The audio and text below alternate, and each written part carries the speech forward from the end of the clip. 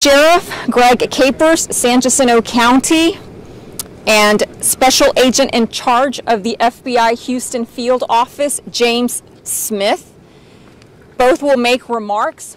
There will be a limited number of questions based on whatever information they can give you, and I will stick around if y'all have any other things that I could help you with. We'll do that just like yesterday. So Sheriff Capers and then SAC Smith from the FBI Houston Field Office.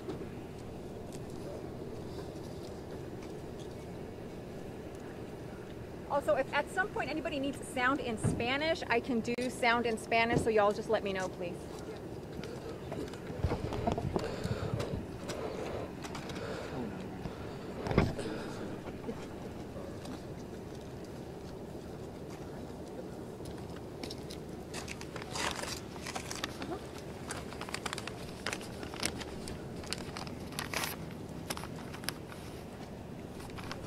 Good afternoon.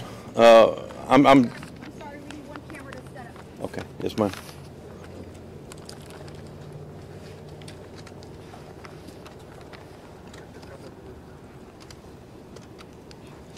And thank y'all for coming.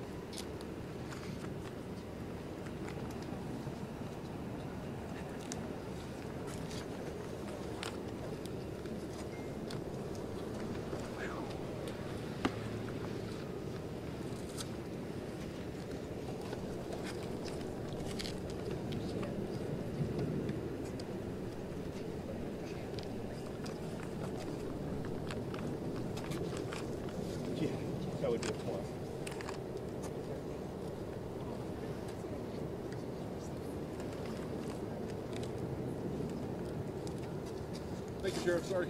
Not a problem, bud. First press conference. Hey. Good, it's my second. I did one yesterday. All right, sir, it's all yours. Good afternoon. I'm Sheriff Greg Capers, San Jacinto County. This is going to be another brief news conference. The first thing I want to get across is the fact that the governor of the state of Texas has offered $50,000 for the capture of this suspect. Multi-county Crime Stoppers, which includes Montgomery, San Jacinto, and Liberty counties, have thrown in $5,000 for a total of $55,000 so far for this suspect's arrest. Tonight is going to be the Texas Police Officers Memorial. We had a constable die in our county about a year ago, maybe a little over, and I was supposed to walk his wife, be her escort tonight. I have elected not to do that. I have called her, I have talked to her, she understands. My main intent and focus is 100% on capturing this suspect. The deputy's name was Neil Adams, and he was a constable for San Jacinto County in Precinct 1. Tonight, or this evening here in about an hour and a half at 4:30, they're doing a vigil for the 8-year-old that went to Northside Elementary in Cleveland, Texas. Once again, I would love to be there, but I'm going to be here looking, searching for this suspect. My heart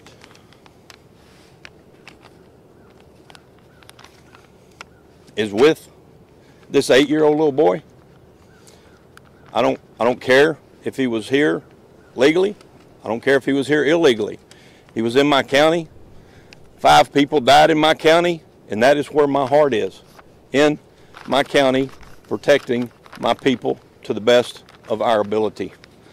We have over 150 policemen here yesterday looking for this suspect. Today, it's well over 200, and more officers from other agencies are coming in to help us find this suspect. It is my #1 priority to find him, as it is everybody that's out here looking for him. With that, I'm going to turn it over to the special agent, Mr. Smith. Good afternoon. I'd like to announce that the FBI is also offering an additional $25,000 for the apprehension of this subject. So it brings the total amount of the reward to $80,000. If anybody, whether you are here in this county or this state of Texas or around the country, have any tips, we're asking you to please call 1-800-FBI-TIPS. 24/7, this phone line will be available. If anyone has any information that could lead to the arrest of this subject. Like the sheriff has said, we have over 200 law enforcement personnel from federal, state, and local agencies trying to bring this subject into custody so we can bring justice to those 5 victims and to ensure this community is safe. We cannot continue down this path until we get him apprehended and arrested. So again, we're asking everyone for your help so we can bring this suspect, or this monster, I will call him, to justice. Thank you. Sheriff? Yes, ma'am. Could you speak to the status of the other children who were found in the home? Well, the three children that we loaded that night and put in the ambulance, they were covered in blood from the same ladies that were laying on top of them trying to protect them. Where are they now? They're safe. They're with family, and they're safe. This question really for either of you two gentlemen. Can you tell us a little bit about the search? Have you narrowed it down at all to a certain area where the suspect might be? Has he been able to get far? What do you know about where he might be? Well, right now, we just don't know. Because if we did, we would have him in custody right now. We do not know where he is. We don't have any tips right now to where he may be. And that's why we've come up with this reward, so that hopefully somebody out there can call us. Pretty much can guarantee you, he's contacted some of his friends. We just don't know what friends they are. And that's what we need from the public, is any type of information. Because right now, we're running into dead ends. The longer this goes on, does it get harder? Well, yes, it does get harder. It will get harder. Do you all believe that the suspect is still in the area? We do not know. Like I said, right now we have 0 leads of him. I mean, I can tell you that right now we're going door to door with these 200 officers. They're going door to door, knocking on people's homes or knocking on people's houses, asking questions, looking for tips. This $80,000 is in my opinion, a real good motivator to have somebody turn him in. We currently are having billboard poster signs made 4 foot by 5 foot, written in Spanish, so that community can help itself. And if they read that sign, they will know that there's a $80,000 reward out for this man, and that's just today. Who knows what tonight or tomorrow will bring? But we're looking for closure for this family. That was about 15 to 20 miles away. Was that going off GPS or just a gut feeling? And what was the change to go door to door now versus when you told people that he was probably 15 to 20 miles away? Okay, I don't remember saying 15 to 20 miles away. I might have said 5, but we're not going to get into hashing that out. But we have been going door to door. We didn't have the personnel right at the get-go to do that. I have a very small county. With the help of the FBI, Harris County, Montgomery County, all these agencies, Liberty County, I could sit here for 5 minutes and tell you who all's here, but with their help, we're sending them people door to door, looking for any kind of a lead, a camera, a ring camera, a security camera, anything that they might be able to tell us. They knew him. They knew he went here. They knew he did this. They knew he did that. That's what we're.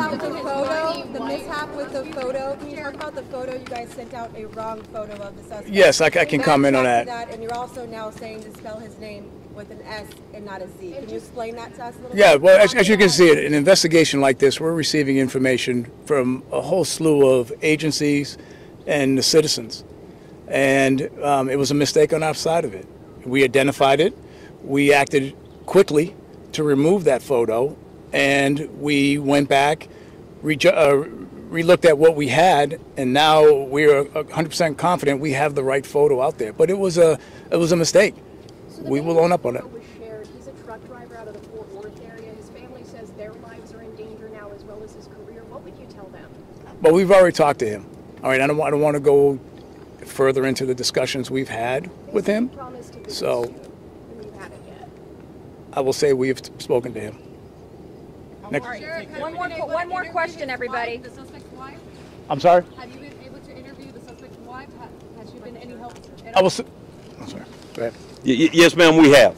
Well, she's been interviewed 2 or 3 times, and she's in constant contact. If we need her, she's available, and vice versa. We're available for her as well. Is that she was also threatening the family as well, or going against the family, telling them stuff? Do you know anything on that? I'm unclear on what you're. The wife. That she was also telling them that it was their fault. That's news to me. All right. Thank you, everybody. Thank you. Thank you. Thanks, gentlemen. Can we come to work in Spanish, please? Yeah, sure. You want me here?